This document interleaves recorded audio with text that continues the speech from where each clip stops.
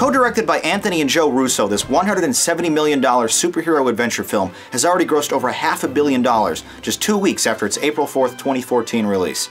This ambitious follow-up to 2011's Captain America: The First Avenger is the 9th installment in Marvel Comics' cinematic universe, and at 136 minutes in length, it's also the second longest. Fortunately, the Russo brothers do a great job balancing all the moving parts, making this sci-fi experience fly by. Everyone's favorite propaganda parkour artist is back with his unlimited stamina and vibranium shield, ready to tackle the forces of evil and the titular villain, this time emanating from within the one organization he felt he could trust. Portraying the title character for a third time, Chris Evans is perfectly cast as the down-to-earth hero still adjusting to life in the 21st century, never afraid to show off his ridiculously toned physique. Before unraveling a conspiracy within the S.H.I.E.L.D. agency, he grows wary of their tactics, warning, "This isn't freedom, this is fear."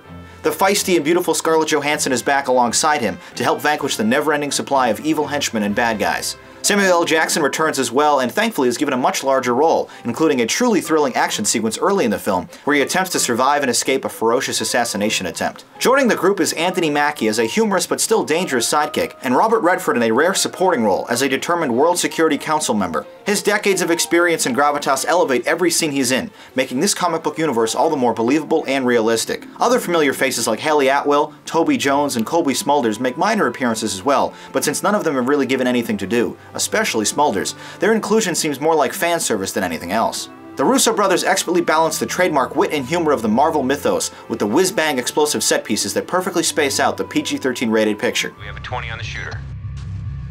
Tell him I'm in pursuit.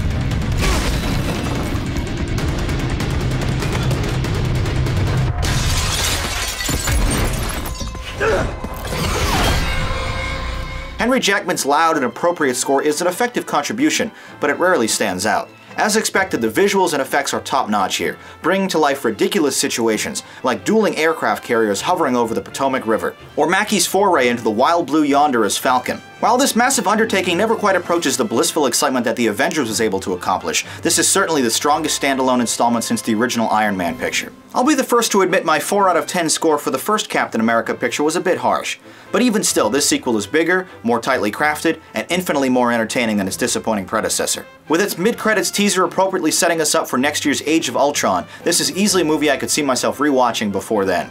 Captain America: The Winter Soldier, blistering thrills with laid-back characters.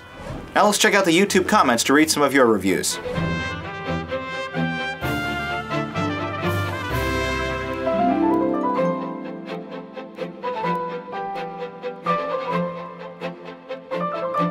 Captain America: The Winter Soldier gets a double 9 on the Rate-O-Matic. Calling it tense, fast, and fun, you really love this picture, with everyone agreeing it was better than the original. You thought it was awesome. I have to agree here, this is a wonderful blend of humor, action, and espionage elements, and a very entertaining package. I've scored it an awesome as well.